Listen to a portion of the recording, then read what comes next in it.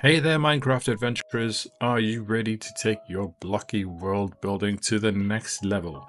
Well, in today's video, we're diving into the ultimate guide on how to install Vivecraft, the mod that brings Minecraft into VR. Whether you're exploring vast landscapes, battling mobs, or building the base of your dreams, Vivecraft transforms the experience by putting you right inside the world of Minecraft using virtual reality. In this video, we'll walk you step by step through the setup process for the latest version of Minecraft, so you can jump straight into the action with your VR headset. Now make sure to stay all the way to the end of the video because I will be showing you all the button controls on camera and I'll be showing you how to tweak the game to your liking. Please make sure you like and subscribe if this video has been helpful. I will soon be releasing a video on how to optimize the game by setting Optifine and other texture packs to make this game look incredible in VR. So without further ado, stay tuned, strap on, and let's get ready. So I think it goes without saying that the first thing you need to do is download the launcher for Minecraft for the Java edition for Windows 10 or 11. And once you have downloaded it, you need to run it and install it. And obviously once you've run it and installed it, make sure that you log in to your Minecraft account. Now here you can see I'm in my Minecraft account and I'm at the launcher, and what I'm going to do is I'm going to go over to the Java edition. I'm going to choose the latest release and then I'm going to play it at least once. And it's very important that you do that so that Minecraft can create all the files required for this to work. If you've played Minecraft already in the past and you've played the latest version, you won't need to do this, but if this is a brand new install, you will. Now, this is not mandatory, but I decided to jump in a quick game just to make sure that the game is working correctly. And I'm happy with everything, so I'm going to save and exit, and I'm going to head straight back to my desktop. Now, of course, you're going to need to connect your headset to your computer, and you're going to need to connect your headset to SteamVR. So head over to Steam, download SteamVR and connect them all together. Whether you're using the Index or whether you're using the Quest 3, it's the same process. You're going to need to connect to SteamVR. It's a fairly simple process and there are lots of guides online, but if I go over here and I go to Steam View, I should be able to see my Steam VR home. Here it is right here. And now we're going to close SteamVR for the moment and head over to the next step. Now, if you look at the links in the description, you're going to see the link for the installation for Fabric. And once you've downloaded it, we're going to install it. And during the installation process, we need to make sure that we have the correct version for Minecraft and the correct version for Vivecraft. So this is what we're going to do. We're going to head over to our next link, which is the link for the Vivecraft download, and we're going to check the latest version. And luckily for us, the latest version of Vivecraft is the latest version of Minecraft. So we're going to set them accordingly. Now make sure that Create Profile is selected and push install. It'll take a couple seconds. Now with that installed, we're going to go over to the Vivecraft for Fabric, and that's this link right here. We're going to push download and we're going to leave that in our downloaders folder for the time being. The next thing we need to download is the API for Fabric. And what we're going to do is head over to that link, and the link will be in the description as mentioned before. Now on this page, if we select download, which is right next to install, just push download, you'll get a pop-up. Now don't change the game version, don't change the mod loader version, just push download. That's the version that we want. Now what we need to do is head over to our mods folder. So we're going to go to the search bar, type in %appdata% and then click on the file folder. And from there at the top you will see .minecraft. Inside that folder you'll have a mods folder.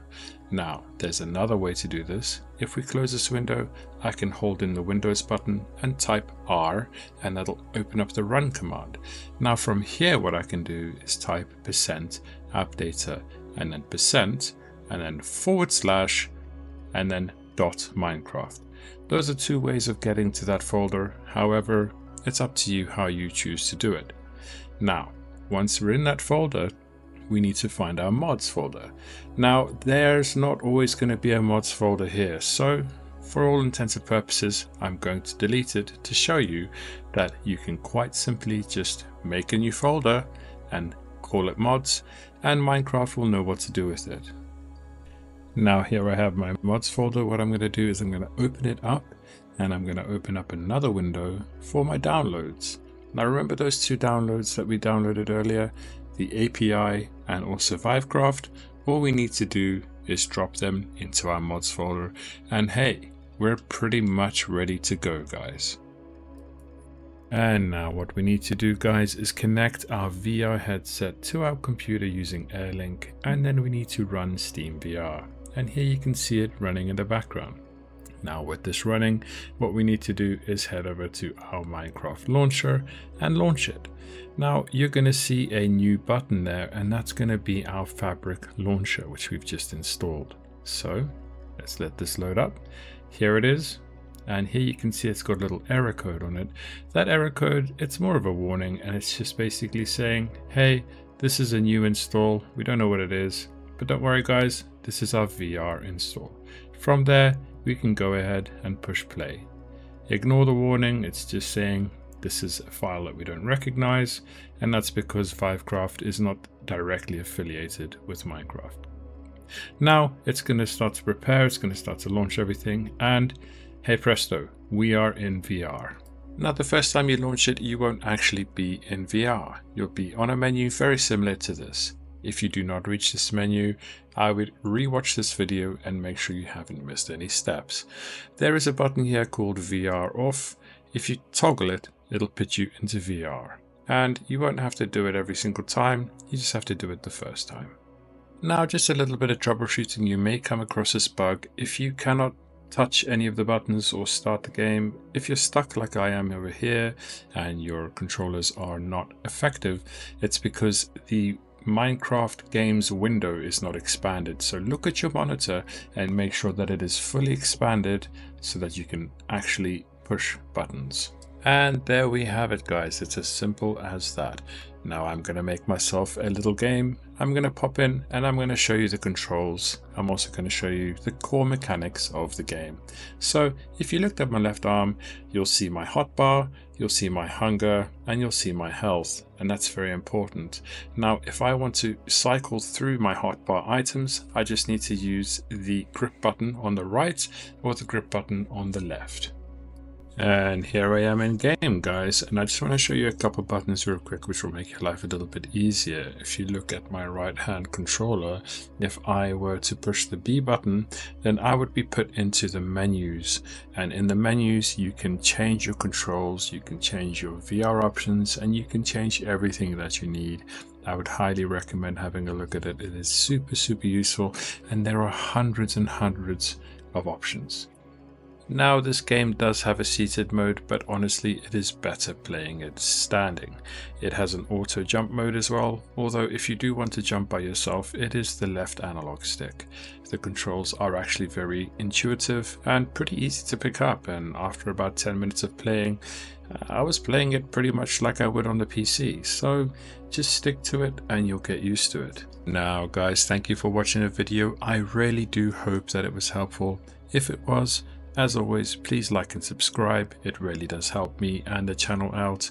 Now stay tuned guys as well, because I will be dropping a bunch more content that is related to this, and hopefully very soon you'll be able to play this game in VR with Optifine, new textures, new resolutions, and some crazy looking graphics. So stay tuned, thank you for watching, and I'll see you in the next one.